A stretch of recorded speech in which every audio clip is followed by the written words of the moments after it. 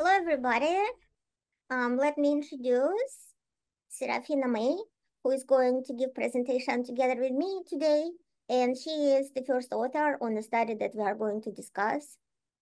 She is a first-year PhD student in the Department of Bioengineering, UCSF, UC Berkeley graduate group in engineering, and she did the lion's share of work on this interesting study, including development of a novel quantification of biological age, which we term noise barometer. Hello, everyone. I'm Xiaoyue Mei, or Serafina. This is our senior author of the paper, Professor Irina Conboy, who has main interest in aging research. Our lab worked under the Berkeley Bioengineering department. Really appreciate Aging Journal for this opportunity for us to share our knowledge with you on biological noise.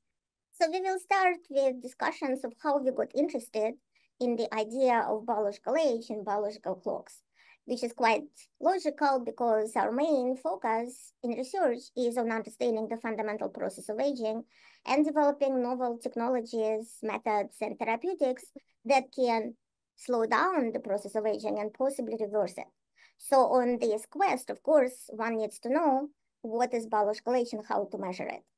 And so we were super excited to being asked to collaborate with clockmakers because we thought this is great. We will be able to see, can we distinguish between animals or people who are young, old, or rejuvenated. And to our surprise, instead of simply providing them with randomized and numerically labeled samples, they said, oh, no, this is not going to work. You need to label your samples and tell us their age. So once you tell us the age, we can predict it. So the question then was, is it really a clock? For example, if you have a clock, you don't need to tell a person what time it is, so then they can tell you back what time it is. If it is 2 p.m., then the next minute, it will be 2 p.m. plus 1 minute. So that will be a normal clock. But in so-called DNA methylation clocks or proteomics clocks, the time is not really known. Every time you need to tell the person what time it is. And then the next day, it will not be the same biological age as you had today. It could be 5 years older or 3 months younger. So that introduced many questions in our mind. And the first question was, what are the biological age clocks? How are they different from typical clocks? And how do they work? I agree with Professor Irina that before we launched this project, I was aware that over the years, many researchers have developed various machine learning algorithms, mainly elastine regression models, to predict age based on DNA methylation patterns or protein patterns. Elastine does a pretty decent job at making relatively accurate predictions, but is the model really biologically sound?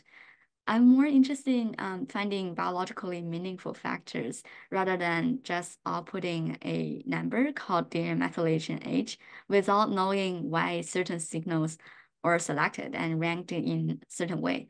So we are interested to find out if these predictions are useful for biologists or clinicians, and are they even reflective of age-specific or disease-caused change in DNA methylation. And so to summarize, normal clocks display the current time whenever you check it. And the current biological clocks are just a simulated time, and you need to input what time it is now, so then the clock can predict it back to you. Big difference. Yep. So the next point, or the next surprise, was from trying to figure out how do we go from a random pattern of epigenetics in human population to this very nice linear pattern.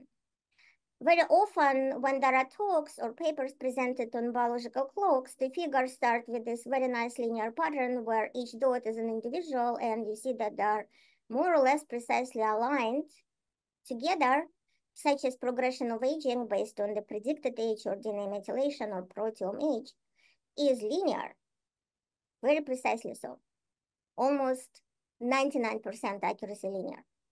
But when you look at the primary experimental data, it doesn't look linear at all. And performing t-SNE clustering analysis shows that, yes, there are different clusters of DNA methylation or epigenetics among people. But if you look at the age, we do not cluster by age. There are no more or less young or old people in these clusters. So there is no natural or physiologic progression of aging that is either linear or that is clustering automatically by age, such as all young people are in one cluster, and then middle-aged, and then old.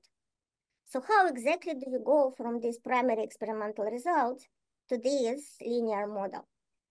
This is clearly not what is happening in biological realm or in the physical world where we live. Additionally, there is also reality check, such as that you know that you do not go through life chronological aging linearly. For example, at the end of life or later on, many people have gray head of hair, but it does not happen because every day one of our hairs became gray, and then 2 hairs and 3 hairs until eventually the whole head is now gray. Obviously, that is not how we go through age or aging. And there are clearly known how to plateau or several plateaus. So the question is, how do we get from various possibilities of going through aging, such as it could be oscillating, it could be exponential, it could be plateau, following by the increase. We don't know really how do we go through aging. We know that it is not linear from body of biomedical research. And this will be true if you look at the functions of organs and systems, or if you look at the molecules inside the cells, for example, DNA methylation or proteins. In every single situation, we know that young will be different from old. And there are many, many biomarkers which will tell us who is young and who is old. But we don't know the progression. How do we go from young to old? There are many possibilities. So here is the question mark. And so what then is turned out that all of these possibilities or the natural curves of progressions of aging are erased during mathematical simulation by these statistics methods called elastic net regression. So we say, let's assume that it is not important how do we really go through aging and mandate that we age linearly. Let's just say that this happens like that. And there are several problems with that, because the first problem is that even if we say that, let's assume that we go through aging linearly, the universe is not going to obey and we will not go through aging linearly. And the second problem is that by mandating this progression in mathematical simulation, we then prevent ourselves from learning the natural curve of aging. How do we actually age? So the next point that was not so much of a surprise, but is important to consider, is that when we are talking about DNA methylation or epigenetics, this is not based on the sequencing. It's based on a less precise assay, which is very good because it allows us to analyze thousands of samples simultaneously. So it's a high throughput assay, but it sacrifices precision to some extent. It is called DNA methylation array, and it is done on bulk cells or tissues. 2 pieces of DNA are aligned to each other, and they will stick to each other. If they stick to each other, the resulting color output from the instrument will be, let's say, green. And if some of them stick and some of them don't, it will be in between. It will be slightly less green. Or in other approaches, it could be yellow if unaligned pieces of DNA are red. If unaligned pieces of DNA are just without any color, then it will be less green. And each of these pieces of DNA have also opportunity to bind elsewhere and not necessarily detect the likelihood of methylation of one cytosine. So this is the approach. And then there is lots of data processing where in the end we get so-called beta values, and beta values are a relative estimate of whether cytosine was methylated or not. We don't know it for sure, but in relative terms, we know the likelihood. Is it more likely or less likely? After that, there is elastic net regression, which is machine learning method, and Serafina will tell you more about it. And what happens there is that we are selecting a tiny, tiny subset of results from this high throughput, not very precise experiment. And not only we are doing that, but each data is then weighted. So we are multiplying it by different numbers. And machine learning or computer is literally searching for these weights, which are biologically meaningless. There is no reason to use them.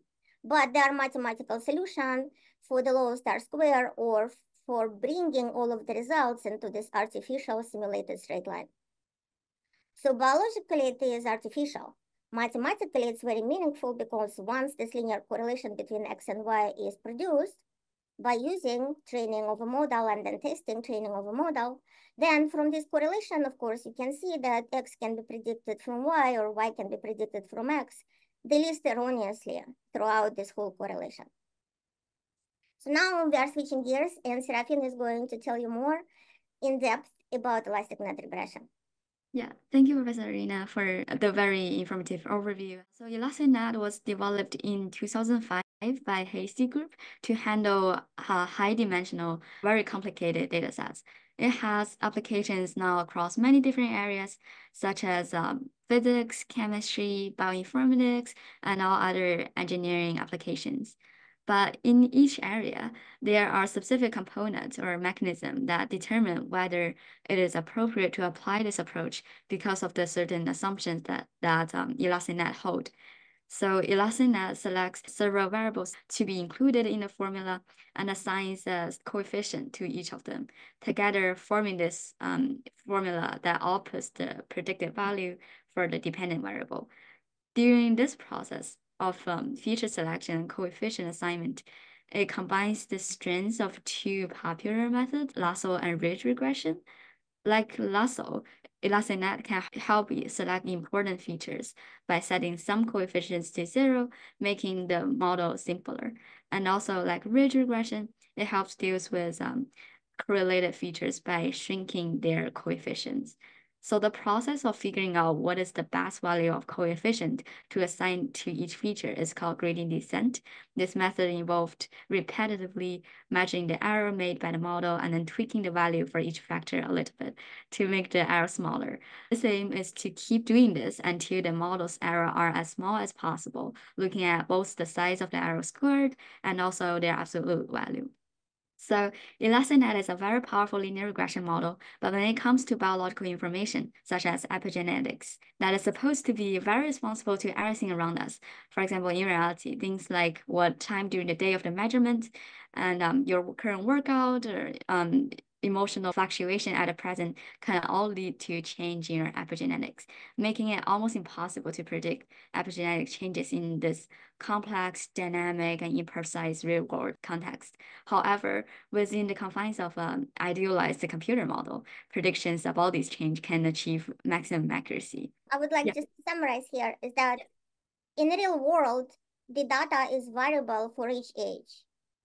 And it is dynamic because epigenetics, as Serafina mentioned, is influenced by our mood, by the weather outside, by our financial status, to say nothing about such things as coffee drinking, smoking, and so forth. And so we would not be able to predict people's DNA methylation age if we actually looked at the real world data. But in mathematical simulation, we are predicting it because we are multiplied the real data by the weights, and we literally search using computer how to do it so then the data is linearized as much as possible or as best as possible. That gives us very accurate prediction, but it does not change the fact that epigenetics did not become different in the real world. And what we are predicting exists now in a mathematical universe. It is a simulation. And so then the next set of questions are, is this simulation biologically meaningful? And while we are not changing, but weighting experimental results by the numbers that are biologically arbitrary, can we then say that our conclusions about biology are still accurate? So I will briefly cover the advantage of ElasticNet. So besides the assumption of linearity, there are also some special features that distinguish ElasticNet from other linear regression models. So for example, when it comes to among a group of highly correlated features, ElasticNet tends to select only one as the most representative and disregard the rest to avoid redundancy. This is like lasso. And ElasticNet also tries to maintain a simple model, simple in terms of a number of parameters and easier interpretation compared to ridge regression. Meanwhile, ElasticNet mitigates the coefficient sensitivities to small changes in the data to improve the overall generalizability in the model. And so overall, ElasticNet uses these techniques to prevent overfitting and improve the model performance. This can be seen in the bottom row of figures, where the blue line in each plot is the line of perfect prediction, where the predicted age is equal to the actual chronological age for an individual. But regardless of the health status, for example, in here we have 5 different studies, and blue is always the healthy control group, and the red are disease patients. But regardless of these health conditions, ElasticNet-based models make fairly accurate predictions. As you can see, the dots are very close to the line of perfect prediction. And I would like to add that these models were reconstructed based on how elastic net regression is usually trained and tested in the same fashion as clock makers do, thanks to the very good description of these methods in the groundbreaking papers on biological clocks. And there were these reconstructions or building of elastic net regressions were done from the same data sets, 450K Illumina array, DNA methylation array. And as you can see, each dot here is an individual, and the accurate models can be constructed. Once again, this is a simulation of reality. These are not the experimental results per se, but weighted experimental results with a mandatory fit into the linear progression of aging. And what Serafina mentioned is also accurate is that now when we test the model against overfitting on the data sets, which are from completely different groups, different studies, we see that we can clearly distinguish young people from old people and predict through this correlation age, chronological age, accurately. But unfortunately, it is predicted to be the same also for patients who have arthritis or Down syndrome, or even progeroid Werner syndrome. Cannot be predicted very well for people who are healthy from this experiment, but are predicted more accurately for people who have BRCA1 mutation or already have cancer. So a couple of conclusions. Biological relevance is not given in the simulation because people who are unhealthy and people who are very healthy are predicted to be of the same age. And we know that is not to be true, that arthritis, premature aging, people, particularly blood cells, Down syndrome has various attributes on changing the age of the patient's biological age, and Werner syndrome is known to be specifically progeroid, but elastic net regression is unable to make these determinations. So another point is that once the linear predictor or linear correlation was produced by using computer to make it as linear as possible, the physical meaning is no longer implied. For example, people who live in the United States, how many people live in the United States or US population, can be very accurately predicted from DNA methylation results or epigenetics from one experiment. And you, of course, know that there is no physical reason why the number of people living in the United States will be correlated with epigenetics of people who were tested today or sometime recently. But we can do it because elastic net regression does not understand any meaning, and it does not aim to create any meaningful connection between X and Y. It simply builds linear correlation from large data. And then after we train the elastic net regression model and this linear correlation is produced, anything could be correlated. For example, how many people live in the United States, or global temperature increases, or even stock market. Using exactly the same predictor, the same lassoed set of CPGs and the same weights assigned to them, we can very, very accurately predict how the chronological ages of the people. So we can predict many, many things, but it does not mean that there is a physical connection, to say nothing about biological connection. So that illustrates the point is that correlation is not really causality, and mathematical simulation is not going to change physical reality. And that brings me to the point that there are many different clocks that were generated and published recently. They are all very interesting. So after first generation clocks, there is also pace or pace of aging. Pace of aging is based on the disease scores instead of chronological clock. PhenoAge is based on the health scores instead of chronological clock. GrimAge is trained on the years that people have until their demise, how long they will live until their natural death. And then pan-mammalian clocks measures chronological and or biological age, hard to tell, for many mammals simultaneously from the proprietary custom DNA methylation array. And then cause age is trained on the intensity of signal transduction networks or regulatory signaling in the cell. But in all of this situation, the interesting point is that what we are training on is a regularly changed set of numbers. In first generation, it will be our chronological age. It's very regular, right? Chronological age, no doubt about it, is linear. Is 20 years, 30, 40, and until 100. But pace will replace 20, 30, until 100 with numbers, for example, 1, 2, 3, 4, 5. And that is the probability or incidence of disease. So when people are young, the incidence of disease will be low, and then when they are old, it will be high. So from mathematical perspective, or even in principle, it's not different. So we are training our clocks on regularly changed set of numbers, be those 1, 2, 3, 4, 5, or 10, 20, 30, 40, 100. And the same is true about the rest of the clocks. So pheno-age is the health score. So health score is high in young people, then becomes low. Dream age, how long do we have to live, is intricately linked to the how long we already lived. One mammalian clock is different iteration of the first generation and the other clocks. And cause age just measures the intensity. So once again, it's 1, 2, 3, 4, 5 type of the progression. And once we have 1, 2, 3, 4, 5 type of progression, it will be always a proxy or replacement for chronological age. So kind of in the same way that we measured how many people live in the United States or population numbers over the years, it is a proxy for chronological age. Because when people who are old now, in their youth, there were less people who lived in the United States, and now there are more and more people. So what we are doing, we are just replacing chronological age with proxy numbers. And interestingly, computers do not understand, is it health score? Is it stock market? Is it how many people live in the United States? For a computer, it will be just 1, 2, 3, 4, 5, 6, 7, 8, 9, 10.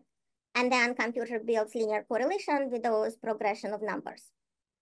So once again, biological meaning is not implied regardless of how we term the clock and regardless of our training, because we are bound by this idea that the clock has to be trained on linear progression. And every linear progression that we are selecting is just a proxy for chronological age. Each clock creates a mathematical correlation. Thank you, Professor Irina, for the very detailed explanation for each biological clock.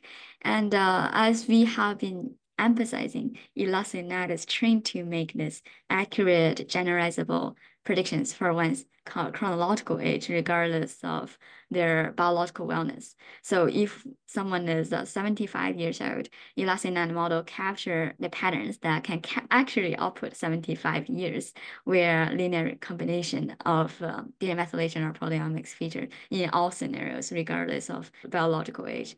So as we can see in the bottom left of the figure, here, the combined disease are data sets of 6 different studies, 6 disease studies, including arthritis, multiple sclerosis, irritable bowel syndrome, Parkinson's disease, Werner syndrome, and Down syndrome.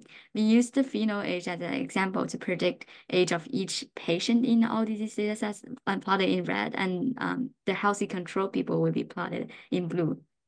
So here we see the prediction very overlap between the healthy and diseased people, and there seem to be more dots even under the line of perfect prediction, indicating the high likelihood of age being underpredicted by pheno age. But when we think about the biological perspective for disease, it does not sound to be true, because a lot of age-elevated disease like Parkinson's, neurodegenerative disorder, or arthritis, there have to be some like infant aging that makes the person biologically older than like a healthy individual of the same chronological age group.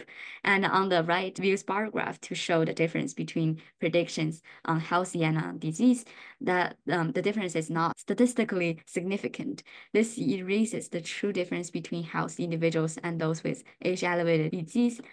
And so what Serafina also mentioned very importantly is that we tested performance of pheno-age not in one experiment as typically shown in published papers, but in 6 different studies.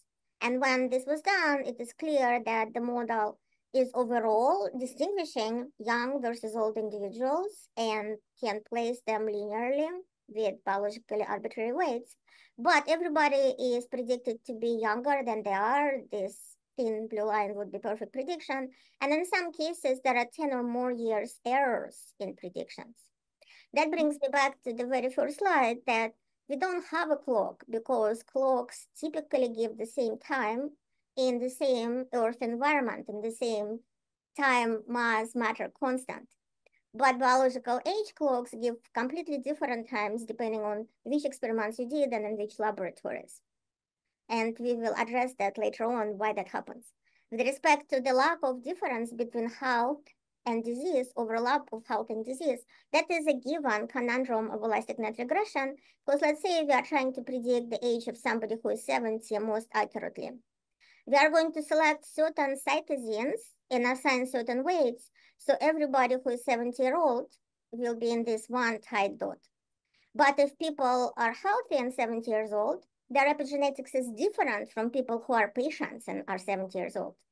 But if we then identified that difference, we wouldn't be able to predict them all as 70 years old. We would lose the accuracy. So in training, this machine learning model, elastic net regression, actually throws out and deselects anything of importance which will distinguish between health and disease, because that will spoil the accuracy of prediction. So we are really doomed to pick only the cytosines, CPGs, or features which remain the same in all 70 years old. And as you probably can guess, all 70 years old are not the same epigenetically and are not the same health-wise. Elastic net results always come from DNA methylation array here. So we assume that elastic net will select the cytosines that change the most with age and assign them the highest weights, or like regard them to be the most important feature to determine age. But it turns out that elastic net does not rank cytosines based on methylation change with age. On the left, we plot its correlation with age for each of the DNA methylation site or cytosine that elastic net selected with the coefficient that the elastic net assigned to each feature, or how important elastic net ranked them. And we see that the features correlation is really not correlated to how important elastic net rank it in the model.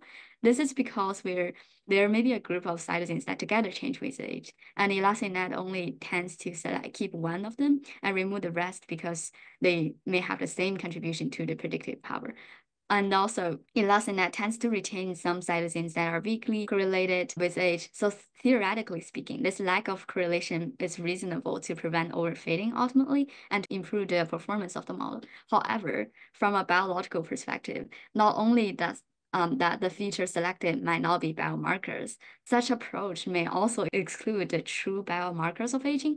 Therefore, we should not expect our conclusions from this model to be biologically accurate. And also, since one of the goals is to have the lowest, the fewer numbers of predictors to make the least erroneous predictions, then biomarkers could be actually thrown out is not only they are not retained and selected for, but they are maybe selected against, as shown on the right part here. For example, the model 0, which is the most accurate predictor of age from DNA methylation array, has on average very low correlation of DNA methylation changes with age. It's 0.1, correlation 0.1. So as you see, there are lots of dots here, right, almost at 0. So all of these cytosines do not change at all in their methylation with age. There is no change in DNA methylation with age. But elastic net regression selected them because they allow elastic net to predict age, surprisingly. So this age prediction does not come from DNA methylation change. It doesn't, even though our assay measures DNA methylation. And even more surprisingly, once we throw out all of this selection and tell elastic net regression to start again without this best group, the next group has slightly better correlation in DNA methylation change with age. It's now above 0.1. And we don't have many of these cytosines right at the very bottom, meaning that some of them change a little bit in their DNA methylation, so they do reflect epigenetic change. And this second predictor works a little bit worse than the first one. So the bottom line is that there is no scientific evidence thus far that the predictions actually reflect epigenetic changes. And please remember that they don't have to be, because any large data after training would be made into the linear correlation from which you can predict anything else, biological or not biological, physically connected or disconnected with DNA methylation. So then Serafina is going to tell you about the next approach to test whether the selected CPGs are biomarkers or whether we are actually missing biomarkers. So another observations that we have made is that if we randomly remove features that the model didn't choose, it might pick different features the next time.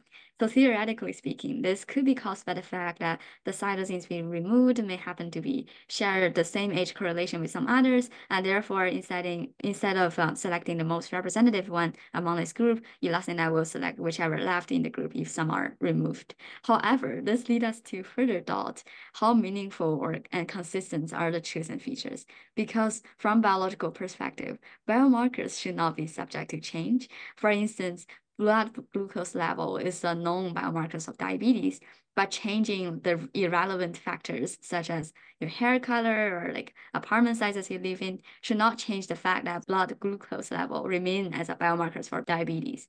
So if what the model selects actually can be regarded as biomarkers, they should always be chosen by the model, unlike what is shown on the bottom figure, that if we remove, for instance, 5% of like the peak of the unused feature of the data, the model will abandon our almost like 20% of the feature next time and may replace it with something else. This is definitely an inconsistency, and that tells us that the markers chosen by ElasticNet should not be regarded as biomarkers. That's true. They don't have properties of biomarkers because biomarkers do not really change, and they remain super important and noticeable when we start discarding irrelevant features. So our study aimed to develop a more nuanced understanding of aging and disease progression. We focused on identifying epigenetic changes directly from the primary DNA methylation data using a novel approach in noise barometer to measure the level of dysregulation and detect the pressure of aging and disease. And the most important question for me was, okay, so so-called clocks are saying, let's pretend that we age linearly. And so my answer to that is, let's not pretend that we age linearly. Can we identify the actual progression of aging? What is the real curve? Let's not mandate it. And so that was the first point that was super important for me to answer. And then Serafina, George, we will mention in acknowledgements, and Connor marvelously answered it. And then the second point is that we have been looking for biomarkers in levels for decades, and they remain very elusive. We did not find them. We looked at the levels of proteins and levels of DNA methylation or epigenetics, transcripts, functions, and so forth. And that could be because there is no biomarkers of aging when we look at the levels. There are differences between young and old organisms, for which there are tons of biomarkers. But there are no biomarkers of how do we progress, how do we go from being young to becoming old. And so then the hypothesis was that it is not the levels, it is dysregulation or noise, which biomarks progression of aging. And because there is more dysregulation, the levels go up and down, it is super difficult to find biomarkers in levels. We cannot find them. They just become highly variable. And then the true biomarker of aging is that dysregulation or entropy or noise. And so then I was able to interest Serafina, who did then a lion's share of work on that. And really, she will describe to you what noise barometer is and how it is different from mathematical simulation. Thank you, Professor Irina. So as Professor Irina said, we hypothesize that there are certain genes that are so vital, our body tries to maintain them as we grow old. But at some point later in the life, they become dysregulated.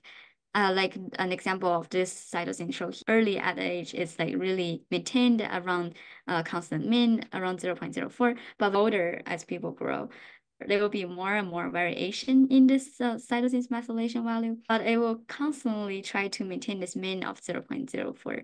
So our approach involves analyzing DNA methylation data to identify cytosines like this that remain on average stable in their methylation levels or as age resistant, but become noisier among older individuals. And as you see, if you look at the average, this is not a level biomarker of aging because on average it remains of similar levels between young people and throughout chronology. But if you look at the noise among different people who are young, middle-aged, or old, we can clearly see that it is the noise or entropy or dysregulation or standard deviation or absolute distance from mean that is the biomarker of aging progression. So the first method, we selected features based on correlation with their absolute distance from mean and age. So this approach yielded us 50 methylation sites. Then we plotted the normalized sum of their absolute distance from mean and fitted a polynomial curve. So on the bottom right, we're the healthy control group with the disease group, where we see the red dots are the disease tend to be above the curve, especially during young adulthood into middle age. That indicates there are more biological dysregulation in arthritis disease patients compared to their healthy peers. And this difference still continue to exist later.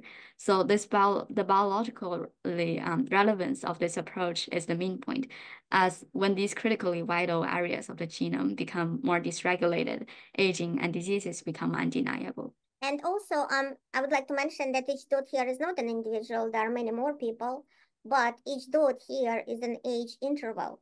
So there are many people who are in this age interval and this one and this one and so forth. And that the healthy individuals' aging progression could be described by this polynomial curve, where first there is increase in biological noise, then somewhat a plateau, then additional increase, and at some point exponential increase in biological entropy or decay of regulation. And then people who have arthritis, even though they are young, they already are biologically older, as is plotted on this right y-axis. Another point here is that we are not able to determine precisely everybody's biological age, which is super important. It is meaningful because there is a plateau. And on this plateau, biologically, even though chronologically we are different, but biologically we might be very similar. And that is very, very important to know because even though we can make a mathematical simulation, for example, mandatory connecting this dot with this dot in a straight line, it will not reflect the biological reality. As you can imagine, there is more than one way of selecting the noise detectors. Cytosines that are age-resistant in terms of methylation level and also noisier with age. So we use based on standard deviation and mean rather than correlation. We use 460 cytosines. Among those tightly regulated CPGs, we see there is a increase in dysregulation as it goes in the blue healthy group. Compared to the combined disease data sets, they are dysregulated even in the young adulthood, which is way more noisier than the healthy peers. And this they both experience this a little bit of plateau in the mid age and a more exponential increase around the later age. If we only select sites that become noisier with age without narrowing down to those stay consistent, then we would expand our pool to more than 100,000 sites, which is shown in the top left of the figure. We use 143,000 cytosines.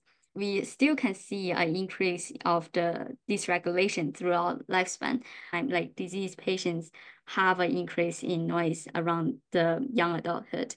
But this is already a big improvement in showing this noise compared to the original 480,000 CPGs that is shown in the black dot. So this illustrated that around more than 1/4 of the 480,000 sites share the characteristic of being increasingly dysregulated with age among the population. So on the top right, we plotted a subgroup of 460 sites with at least 20% higher in standard deviation in old compared to young. And then on the bottom right is an example cytosine that is increasingly noisy with age. And each dot is just its own standard deviation among the individuals in that age interval. We can see this increase and a healthy plateau and continue exponential increase in dysregulation in methylation level for just this one cytosine. And just to summarize, as much as 1/4 of all the measured cytosines or areas of the genome becomes dysregulated and less accurate or entropic with aging. So the noise increases as much as 1/4. And that includes all type of changes when it was more methylated in young, less methylated with old, or vice versa, or there was no change. Among this group, even the 460 cytosines that are on average remain the same, they are aging resistant. The noise of those cytosines also increases with aging. So on average, they're the same, but the dysregulation becomes bigger and bigger and bigger in the population of people who are older. Both of these approaches allow us to see differences between healthy group and patients with diseases. And very importantly, when people grow older, even though they did not report specific disease for the study, they could have some other diseases. And that's why blue and red lines often overlap later on in life, but clearly are different for younger individuals. And furthermore, this progression, this is for the first time you guys see the natural progression of human aging from epigenetics. This progression with the increase of noise, non-perfect plateau, and then unfortunately leaving this healthy plateau and new increase of noise. These can be visualized even with a single one area of the genome, just looking at the standard deviation. Once again, this is not simulation. This is what happens in biological reality. with the primary results that are analyzed under the specific hypothesis that increase in biological noise is the biomarker of aging and disease. And the Venn diagram here with the gray big circle in the middle represents the 143,000 cytosines that become noisier with age. And it shows that the presence of such increasingly noisier cytosines in both methods of our research and also in some of the aging clocks. But those other clocks do not overlap with our noise detectors. So here's our noise detector. This is 50 cytosines. This is 460 cytosines divided into most significantly noisy and overall noisy. And these are various different clocks. And there is no overlap between our method, as expected, and mathematical simulation that is done by elastic net regression, mandating linear progressions. So our goals for the future is obviously having being able to have diagnostic quantification of biological age based on the dysregulation or biological entropy from primary results, such as that an individual will ask us, what is my biological age? And we can perform it and perform the test and tell the biological age, quantify it in the randomized, blinded fashion. We don't need us to be told what the age is, so we can tell it back. And then this is just an illustration that for this individual biological age is perhaps rainy, cloudy with the thunderstorms, which means that there is lots of pressure of aging and disease on this individual. But here there is no clouds and the low pressure and the biological age is young and healthy. As with any measurement or quantification, this is expected to revolutionize development of longevity therapeutics, because in order to know if they are functional or non-functional, one needs to precisely quantify in a blinded, not mathematically simulated way, the biological age to see was it reduced or it was not reduced. Did it work or it did not work? So to give you again metaphoric example, if you did not have scales, it would be very difficult to lose weight, because we would be just comparing ourselves to other people and predicting, did I lose weight? Maybe my pants fit better, or maybe I can touch my toes. And maybe people would have delusions that they lost 50 pounds when they lost only 1 pound because there are no scales. And so development of the noise barometer by Serafina and our team then makes this breakthrough that now step on a scale, let's measure your weight, and then you can use this as a benchmark to adjust your diet, be happy or to be unhappy with your progress. So on this way, I think that we are already or almost ready to develop it as a translational approach through the company that I co-founded. It's called Generation Lab. It's a startup. And our goal is to have FDA-approved diagnostic of this quantification of biological age by noise barometer. And like for any diagnostic, randomization of the samples and blinded analysis is a must. So this is one of the future directions. Okay, so we would like to acknowledge many people and many sources that helped us to perform this work and also work on a future direction. First and foremost, of course, Aging Journal for highlighting our work as a cover story priority research and giving us this opportunity to explain and discuss it in more detail. And of course, funding sources, NIH, NIH, LBI, and philanthropic sources that support the progress of the Conboy Laboratory. We are working in the Department of Bioengineering at University of California, Berkeley, and we are part of Quantitative Biology Institute, which is the merger between UC Berkeley, UCSF, and UC Santa Cruz. All of these entities have dynamic, egalitarian, collegial atmosphere, which helps us to succeed. And then I also would like to thank, of course, Serafina, whose name is Xiaoyue Mei, yeah. Xiaoyue Mei. Serafina, no worries. Serafina in the lab. And then she basically worked on every part of this paper, and particularly almost single-handedly on the noise barometer.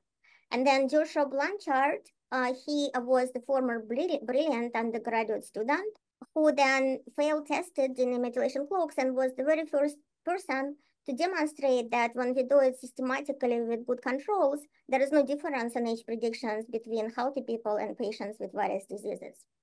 Connor Llewellyn performed authorship work on this paper during his PhD rotation, which again says a lot, brilliant person.